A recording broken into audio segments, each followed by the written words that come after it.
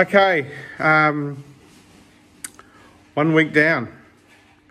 It's a strange feeling, actually. I woke up this morning and you know, all the usual stuff you do for the morning, and it actually seemed a little easier. I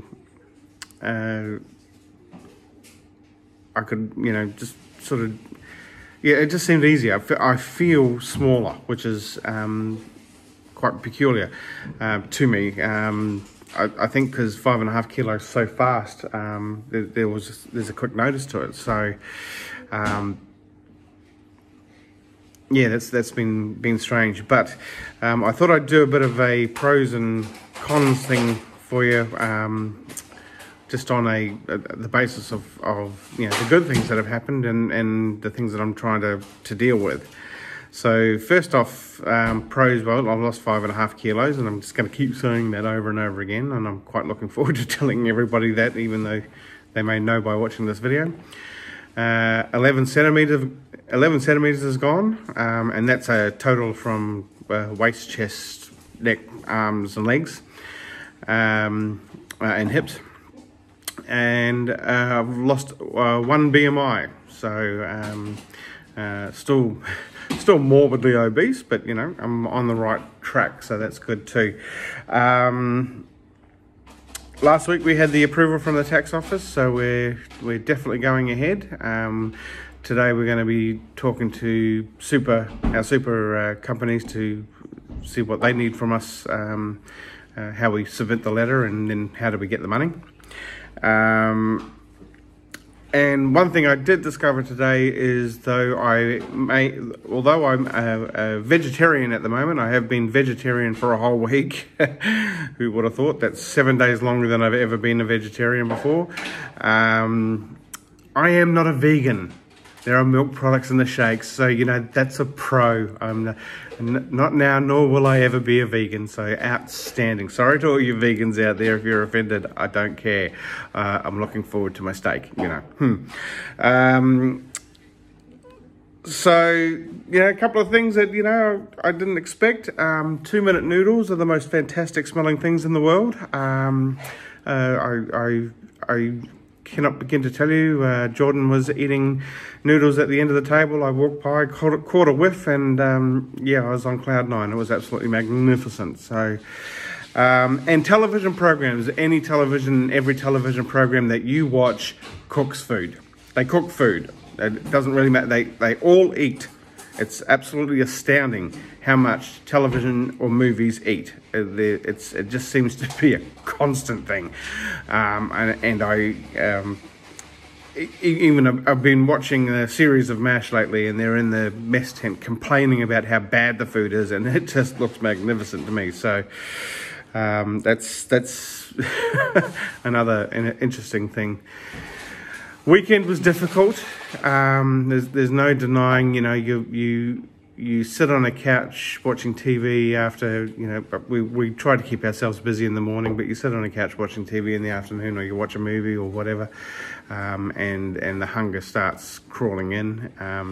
It doesn't really matter how many bottles of water you drink, and at the end of the day, 650 to 700 calories a day, you are hungry. You are just damned hungry.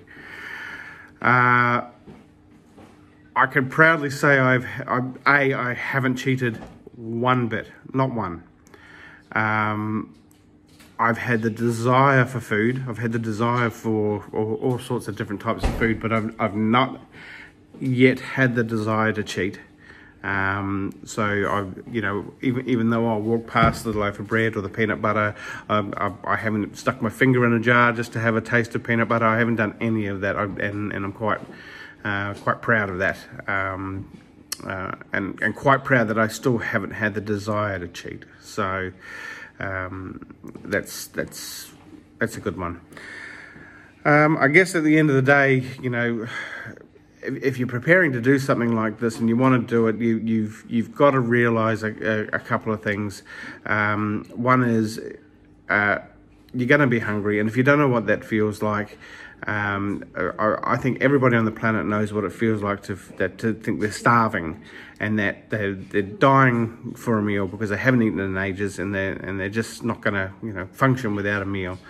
And they go and they have that meal and get that amazing relief. Well, that's pretty much what I'm feeling all the time. Is that it probably increases to extreme, from hunger to extreme hunger to hunger to extreme hunger, but it doesn't go away. There hasn't been a time that I can recall at the moment where I've been sitting there going, oh, I don't feel really hungry. No. So you have to deal with that. You have to deal with sitting next to your work colleagues or sitting with your friends and them having food. You have to deal with them talking about food. You have to deal with you talking about food, because it's a major topic of our lives. You will be surprised, and if you just listen out for an hour, you'll be surprised at how many conversations you have about food in any given day, whether it's small or large. And you'll be surprised at how many things you see about food every given day. So we're a food society. You have to deal with it. You don't have much of a choice because it's not going anywhere. And we're counting down the days. So we're looking 24 days to go. So we're just holding on and getting through it. Once the surgery's done, we're not going to feel this kind of hunger and this kind of pain anymore. But we've just got to hold out, and hold out we will. Anyway, rambled long enough. That's the week that was. I think I am looking forward to the second week to see what else can be lost. I don't think it's going to be as bad as the first week. I get that instinctive feeling that it's not going to be as bad as the first week because I'm starting to get used to it, and I think I've had a little bit of my own sort of breakdown outside of it. So it'll be interesting to see what happens. But we're day 8. We're on our way to work, and yeah, see how we go from here. Okay.